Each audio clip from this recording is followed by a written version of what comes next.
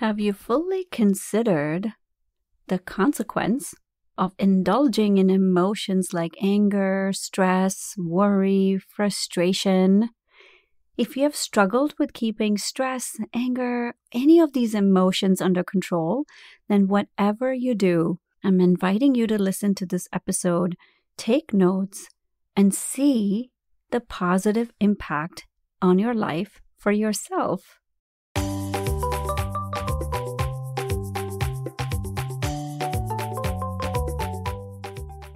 Welcome to the Create Your Vibrant Life podcast. If you are the type of person who's a visionary, who wants more from life, who has high dreams and aspirations, wants to evolve spiritually and impact the world, and in the meantime, have time and energy to do the things that are important to you, then whatever you do, tune into this podcast every week. I'm your host, Padma Ali. I help stressed out overachievers find clarity and awaken to their highest potential using my unique NEW, New You Blueprint. I combine neuropsychology, energy healing, and wisdom to create long-lasting changes, and that's what I bring to you in this podcast. I've had a successful career in the field of psychology for over 20 plus years, along with extensive training and experience in ancient healing practices, which I now bring to my coaching work with my clients. And that's what inspired me to do this podcast, to bring this knowledge and wisdom to the world. So I'm incredibly grateful for you to be a part of this journey with me, and I'm so excited to serve you. So welcome.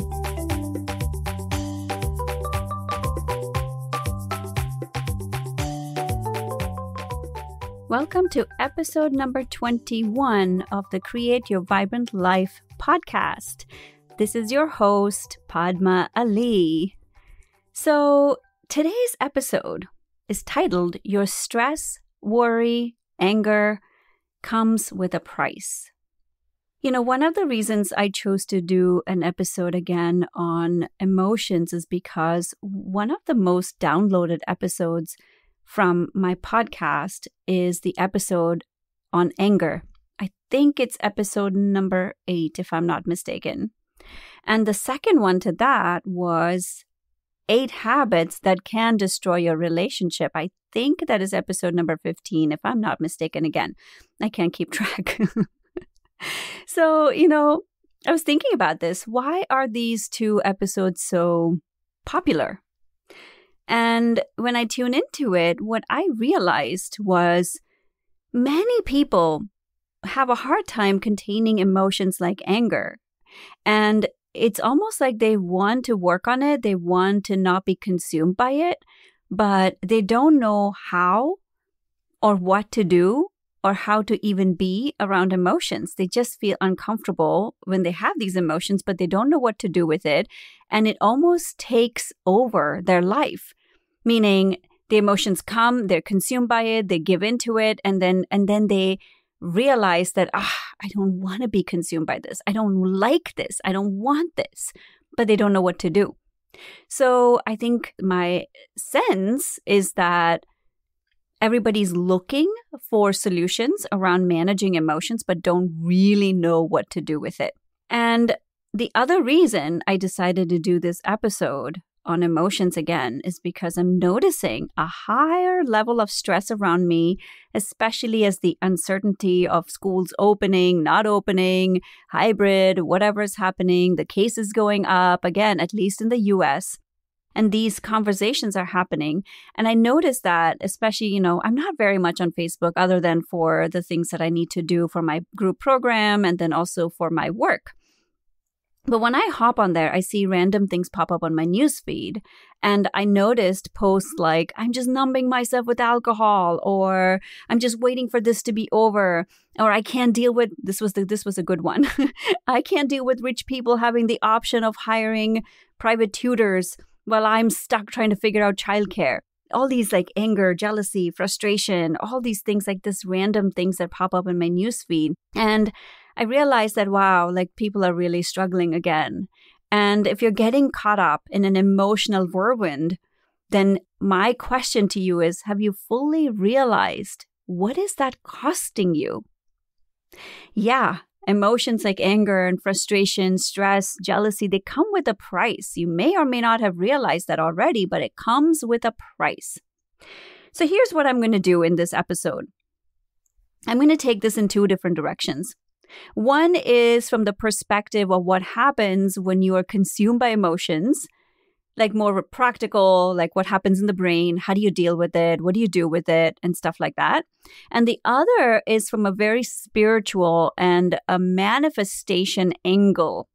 And in both of these, I'm going to be sharing some practical takeaways as well. So here's again what I've noticed. If you're like most people, you might not even be conscious when you're getting into worry and anger and stress and any of these emotions. And here's usually how it goes. You encounter a situation, the thoughts comes, emotions follow, you give into it, the cycle continues, doesn't it? Isn't that what happens? So oh my goodness, I'm saying so many times. I'm not even, I don't do very much editing of these podcasts because, hey, this is life, right? Like you get me in the real form. So there I go again with the so's. I'm just noticing that it comes up in how I speak. Anyways, let's back to the episode. I'm digressing. Let's take the current state of affairs in the US at least. There's so much uncertainty of what's happening right now with the numbers rising up, the schools opening, hybrid model, the fear. I'm just noticing a lot of that. And many moms I know are freaking out. And I get it. Guys, I have young kids. I have a business to run. And I don't know about your kids. My kids need a lot of attention. So having them do their thing at home, which is like, what is that? Virtual learning at home while I attend to my own business or my clients is just a fairy tale. It's not going to happen. So I get it. I get it why people are stressed. But have you noticed that here's what most people do? They ruminate, they think about the situation over and over and over and over again. They talk about it incessantly. The emotions run high. They keep talking about it and they try to find a solution. They try to numb it by watching TV. They drink alcohol, eat junk food, maybe try to manage it by therapy and exercise. And then they rinse and repeat the whole thing over and over and over again. So what's the price? What's the price you're paying for this? So let me ask you this. I'm going to invite you to think back upon a time where you were stressed. How did your body feel? How did your mind feel? How long did you spend thinking about it? And by the way, you may or may not already know this. This is purely the function of the limbic brain, the reptilian brain.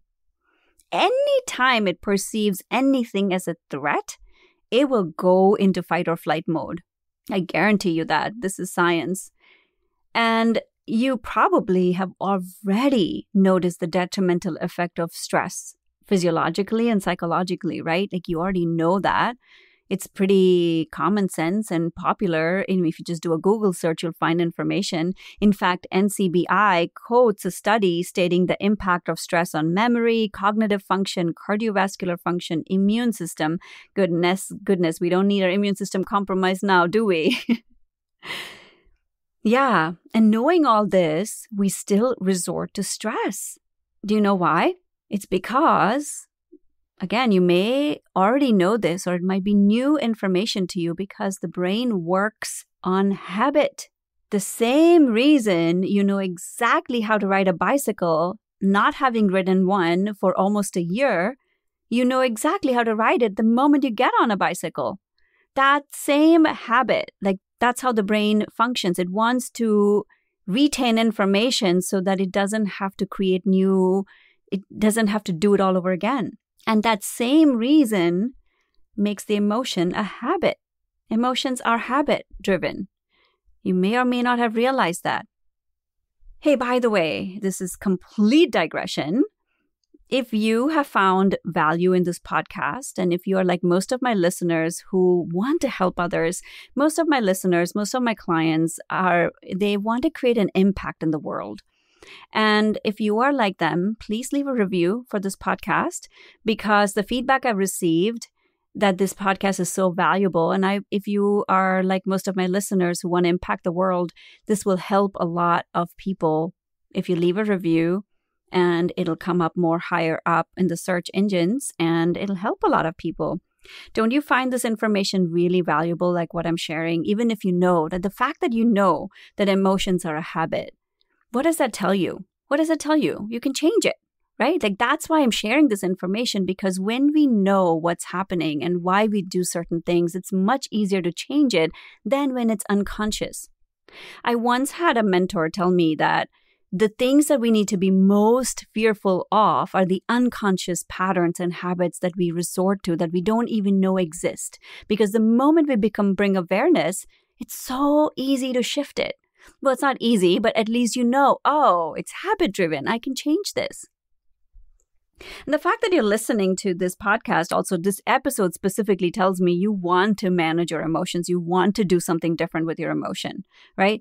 And so this knowledge, like, wow, it's just a habit, I can change it then. Isn't it valuable for you? If you can, leave a review so it'll come up higher up on the search engines. And let's resume back what I was talking about. So I was telling you about how emotions are a habit, especially anger. All of those negative emotions that keep us stuck are habit. I remember, pretty much all my life being stressed out till a few years ago, I would say, when I decided to let it go. When I know the information I'm sharing with you, like I decided, all right, it's time to let it go. But I remember pretty much being stressed out all my life. This is kind of funny, but it isn't. I was 5 years old. I still remember this like yesterday. I remember waking up. I grew up in the British kind of schooling system. So there was a lot of pressure, and especially coming from the Asian culture, guys, it's tiger moms are not a myth. They're real. They're real. I remember being 5 years old, waking up and saying, oh my God, like I have to do well on this test. We used to be tested at 5 years old. Can you believe it? Oh my God. It's so crazy. It's crazy to think back on that time. I don't know how it is right now in the Indian system, but at that time, like it was so important to ace tests and to get good grades, and goodness. Now when I think about it, I cringe. I'm like, oh goodness, I'm glad I'm not raising my kids in that environment.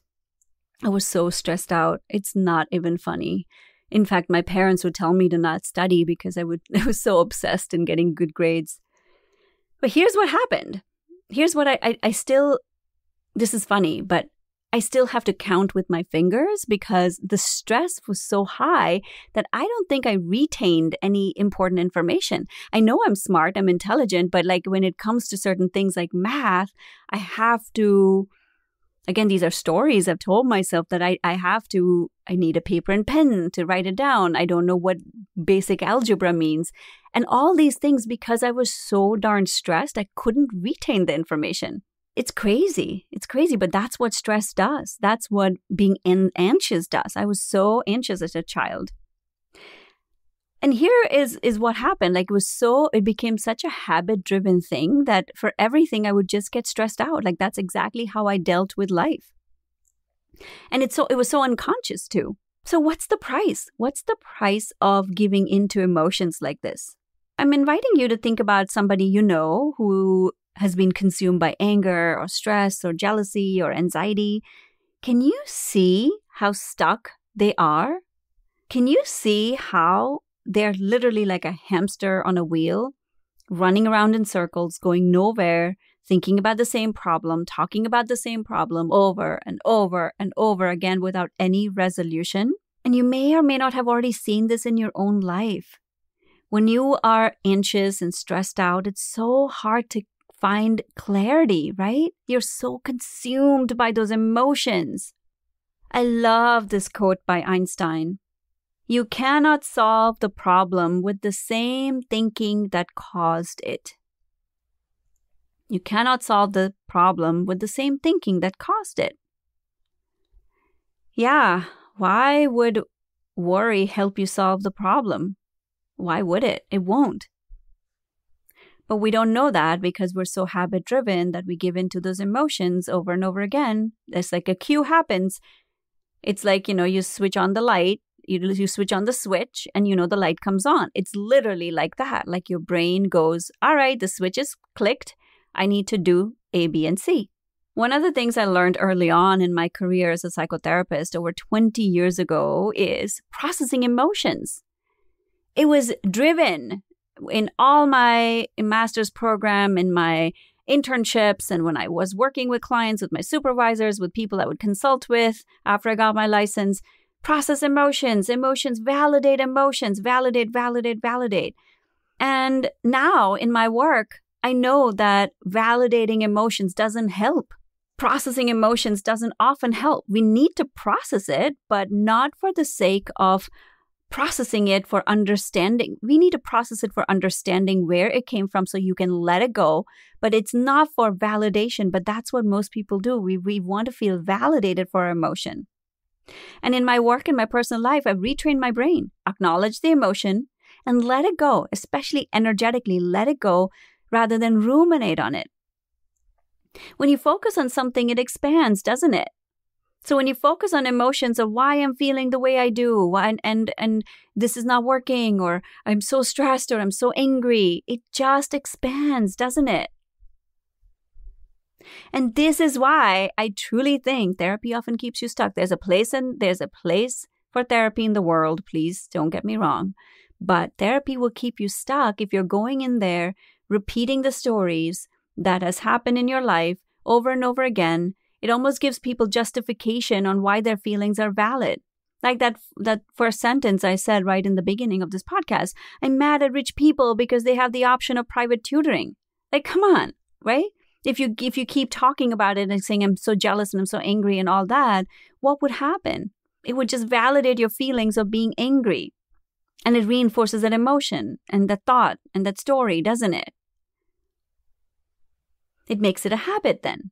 More again and again. It reinforces the fact that this is a habit.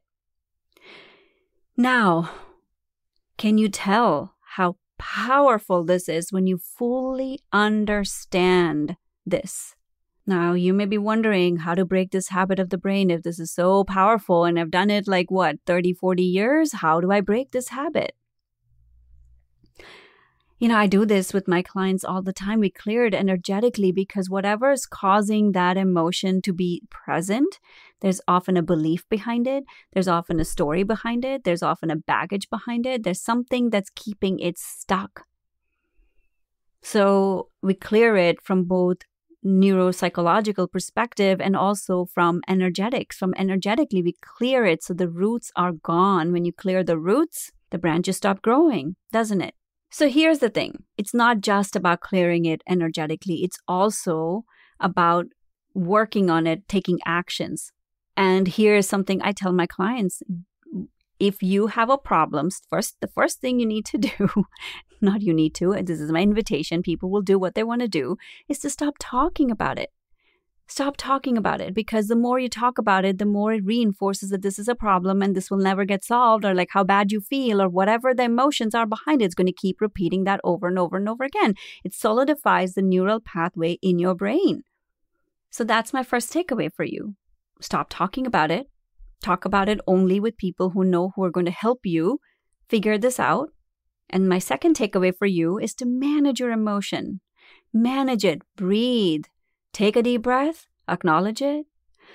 Acknowledge, okay, I'm facing this right now. I'm experiencing this right now. Bring on the curiosity hat and let it go. Let me ask you this. Where will you be 6 months from now if you keep going down the stress emotional rabbit hole? Where will you be?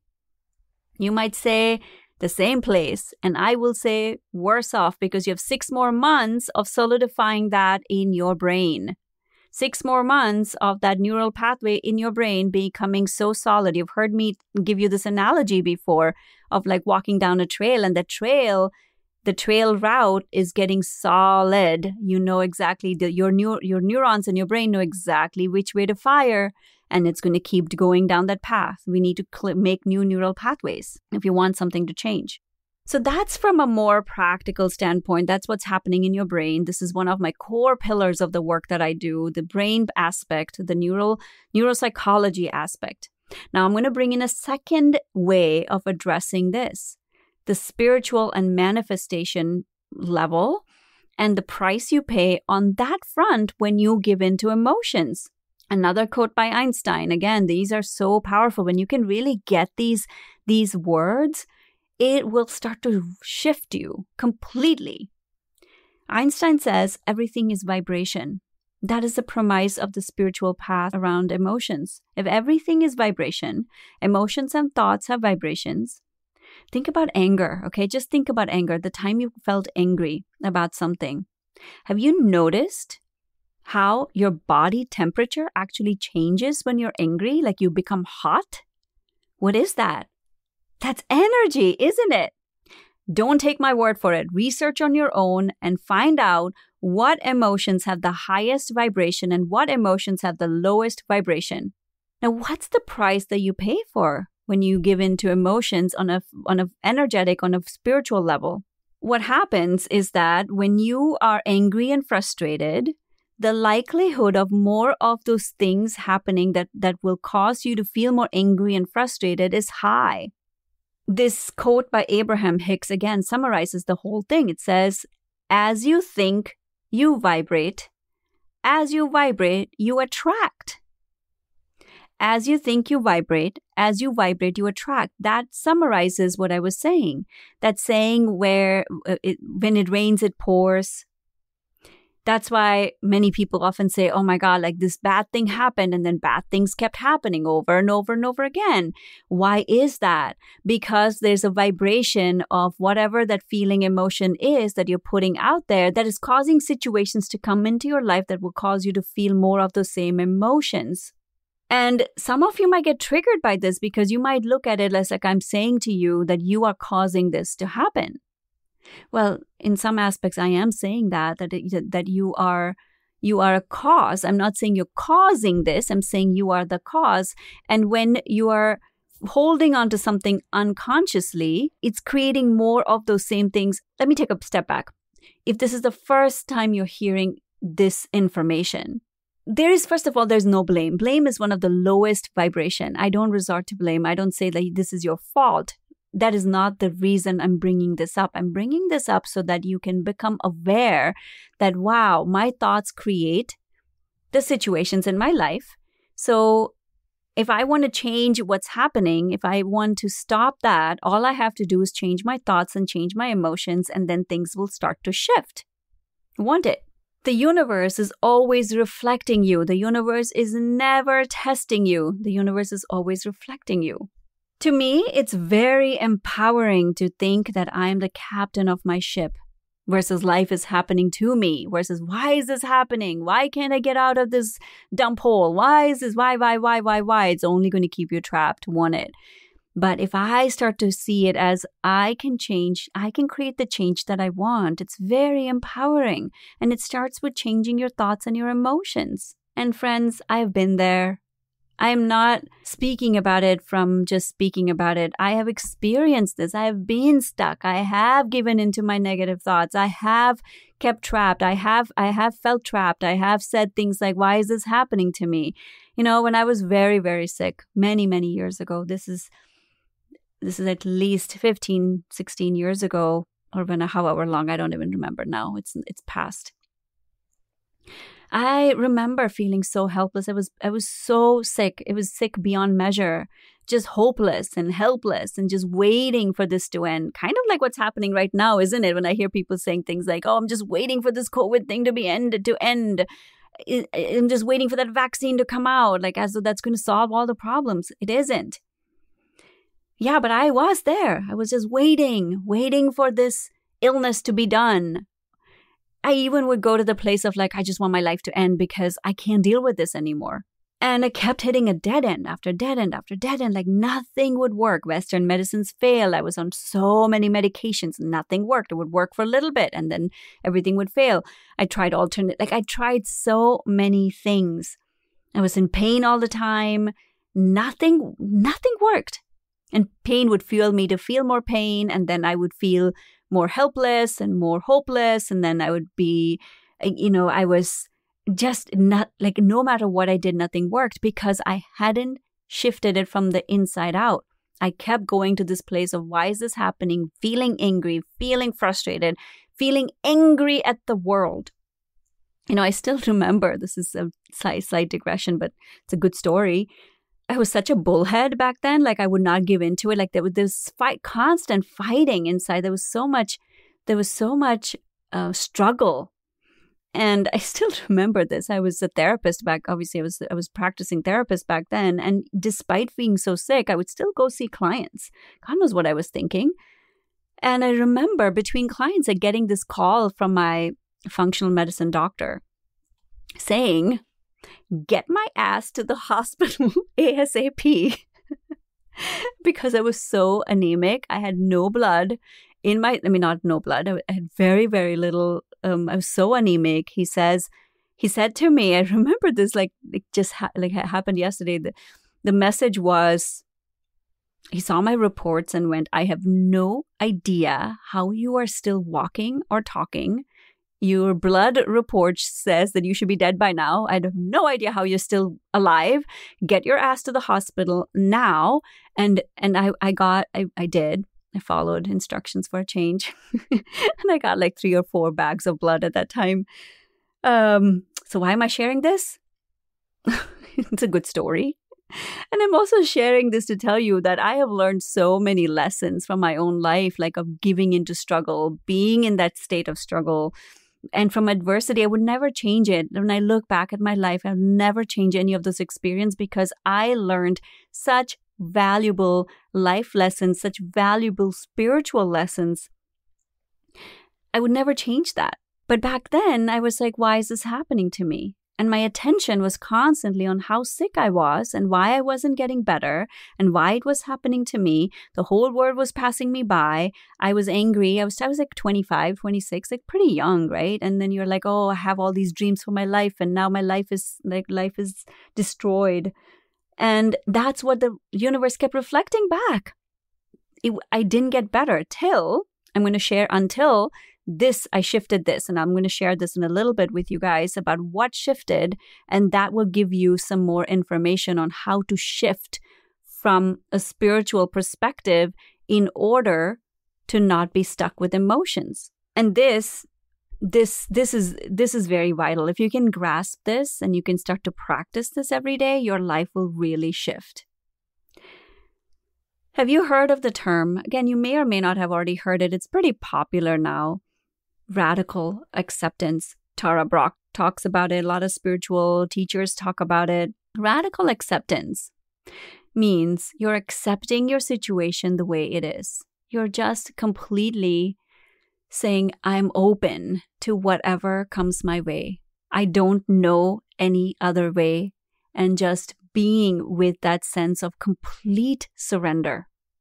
Not the surrender where you're throwing up your arms like in battle. It's not that kind of surrender, like, let things happen to me. Not that type of surrender, but it's a surrender to the divine and just saying, like, I don't know any other way. It's beyond me now. Please show me the next steps. Show me the path. That kind of surrender. And radical acceptance means accepting that your emotions are taking over, accepting that, wow, I'm getting consumed again. I've given into these emotions again. Because what that does is brings compassion to your own self. You're no longer beating yourself up. Because again, when you're criticizing and blaming and feeling guilty about your own behavior or yourself, remember the vibrations that bring in. What's that going to do to you?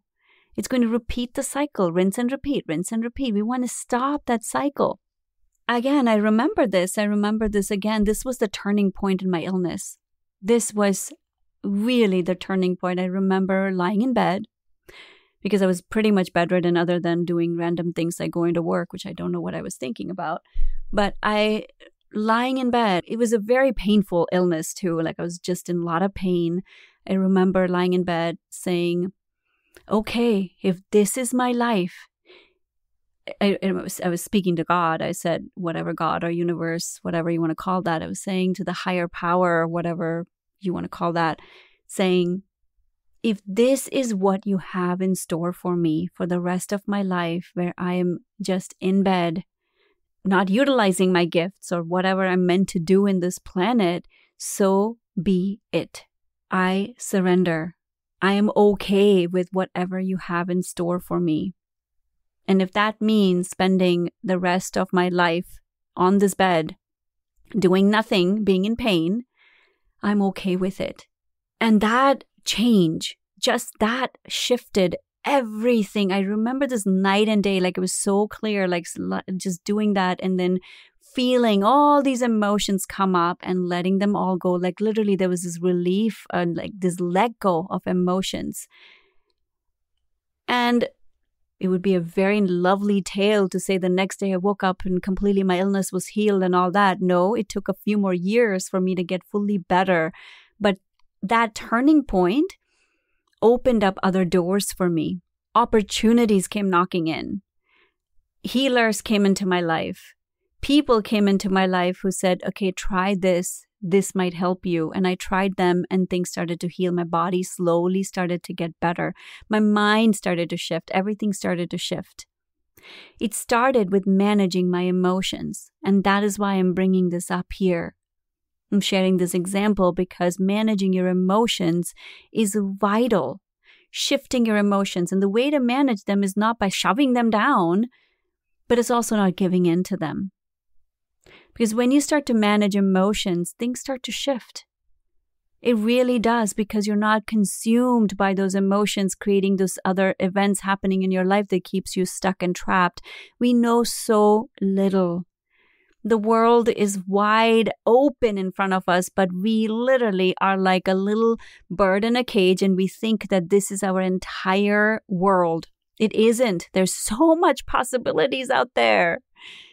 You have to open your eyes, but that can only happen when you're not consumed by emotions, when you're a clear channel, when you have clarity. That's the biggest takeaway for you guys from this entire episode. Manage your emotions. Acknowledge them from a more practical standpoint. Acknowledge them and let them be. Let them wash over you. Don't give in, but also don't take it on and stay stuck in that place. Radical acceptance of your situation. Bringing in surrender, saying, okay, this is how I'm feeling right now. Can I accept myself the way I am? Can I stop beating myself up? And then you have to ask yourself, is this worth it? Right? What's my choice? You have a choice every second of the time, every second of the day. What am I going to choose? Am I going to choose giving into my emotions and being stuck? Or am I going to find another path and allow this to just let it be? And let it wash over you and move past these emotions. It's your choice. What's more important to you, living a life of peace and creating the life you want, because you can have the life you want, or giving into these emotions, feeling stuck in anger, stress and frustration, and creating a life that you don't want. It's your choice. So that wraps up for this episode. I have 2 requests. One is if you have questions and you would like me to talk about those particular topics, please email them to support@padmaali.com. My team will get them to me and I will definitely consider your questions or your topic. And the second one is please leave a review. Would so appreciate that. And as a way of reciprocity, because I really believe in law of reciprocity, when you write a review, take a screenshot and send it to support@padmaali.com. I will send you a gift card. It's just my way of saying thank you. All right, my friends, visionaries, I wish you the most amazing day, the most amazing week, and I will talk to you next week. Thank you so much for tuning in and listening to this podcast. Make sure to tag me on Instagram @PadmaAli to share your takeaways from this episode. And lastly, share with your friends and family so they can also benefit from listening to this podcast. For more tips, go on to our website, padmaali.com, and connect with me at the next episode. Take care. Bye.